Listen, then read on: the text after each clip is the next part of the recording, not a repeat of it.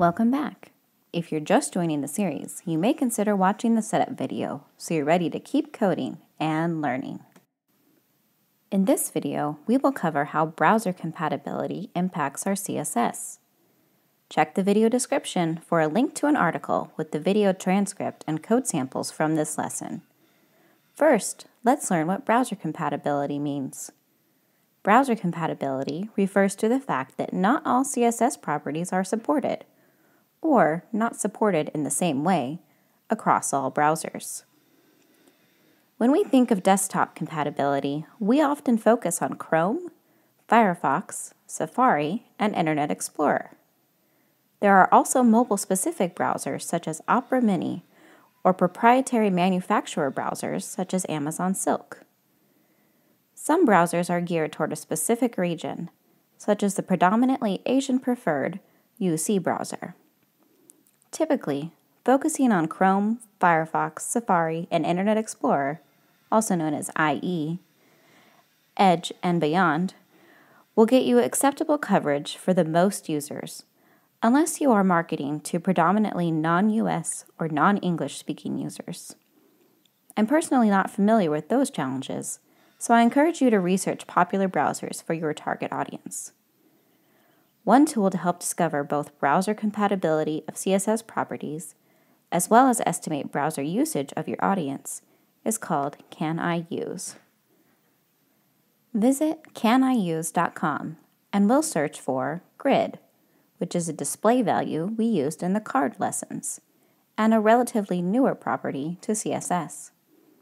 My typical process of using this resource is to first check the usage percentage.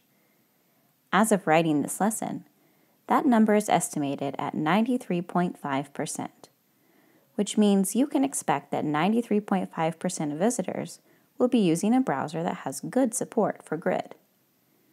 Then, I look at the top 4 browsers we mentioned, in particular, Internet Explorer. The reason is that up until January 15, 2020, Internet Explorer notoriously lagged in support for more recent additions to CSS, which included grid. As of that date, IE switched to being a Chromium browser, which means it is now very comparable in compatibility to Chrome. Can I Use helpfully highlights full compatibility in green, incompatibility in red, and partial support in yellow. We can hover over a yellow cell, such as for IE 12 through 15, and we are given more information about what may be unsupported. In this case, it says it is supported for this set of browser versions, but only with the -ms prefix. What's a prefix? A prefix refers to the way browser makers flag certain in-progress feature additions, and is commonly used to onboard new CSS properties.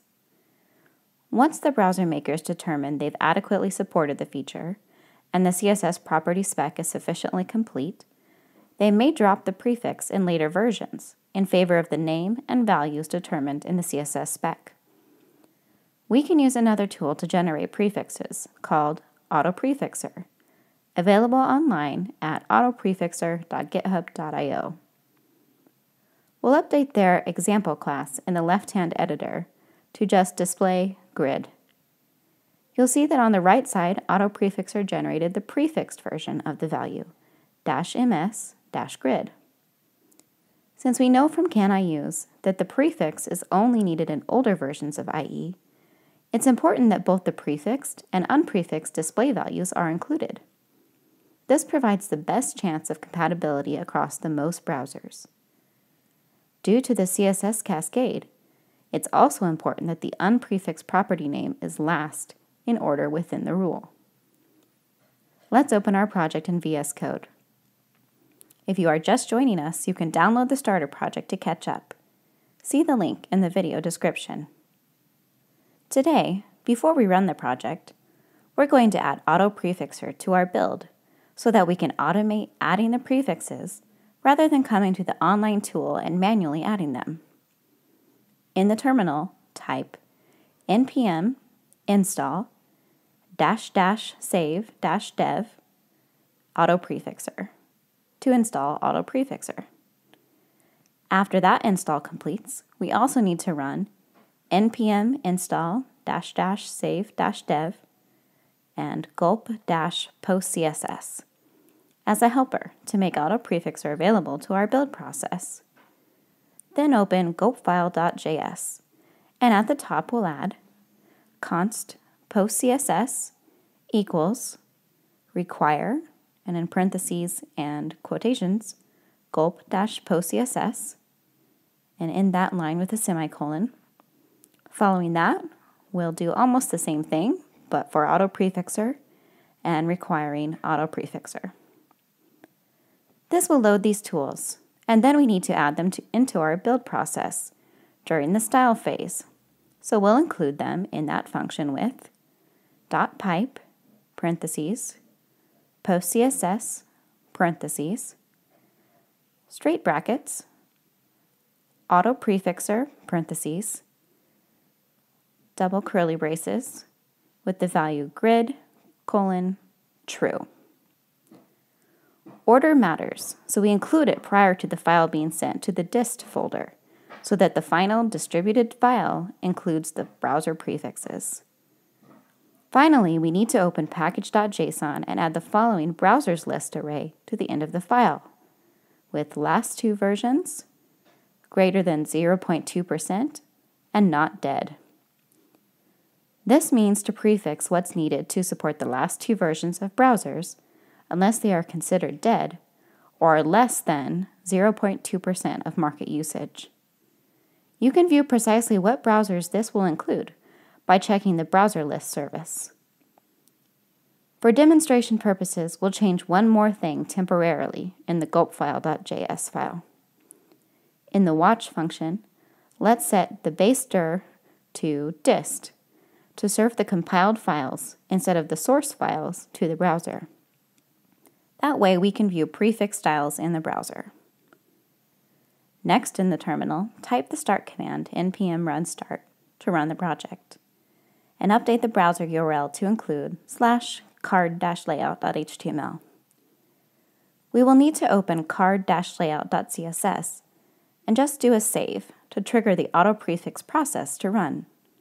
Since we just added the prefixing, it hasn't yet been done to the previously saved file. Before we look in the browser, we see we have a couple new messages in terminal regarding certain properties of grid and their compatibility with IE. On your own, you can follow up with the items noted by checking on Can I Use to determine which version of IE is impacted. Okay, let's switch to view our styles in the browser. Since we are using Chrome, we have full grid support. But let's inspect and look at our card-row. You will now see that Inspector shows the prefixed versions crossed out. That is because those prefixes are both unsupported and unneeded in Chrome. Instead, it skipped over them and used the supported property of simply display grid. If we test toggling off display grid, Chrome is unable to use grid display at all since it does not recognize the -ms prefix. We can revert the change we made in gulpfile.js to serve from source again. Now you can continue to write your CSS as we've learned, and if AutoPrefixer recognizes a property needs prefixed, it will automatically do it for you. While we won't take the time to fully explore it in this lesson, there are tools available to review your CSS layouts by simulating many of the desktop and mobile browsers. The most popular one is called Browser Stack, and there is a limited free account available. Using this tool, you can open your website within various browsers to do a visual check to catch any other issues that cannot be resolved by prefixing alone. Once you have a published website, you can make use of analytics tools to learn what browsers your visitors are actually using. Then, you can use that data to see if there is worthwhile investment of your time to resolve any issue in those browsers. Stay tuned for the next video, where we will learn how to adjust our CSS for mobile browsers, a technique called responsive design. Be sure to subscribe. Support this project on Patreon. The link is in the video description.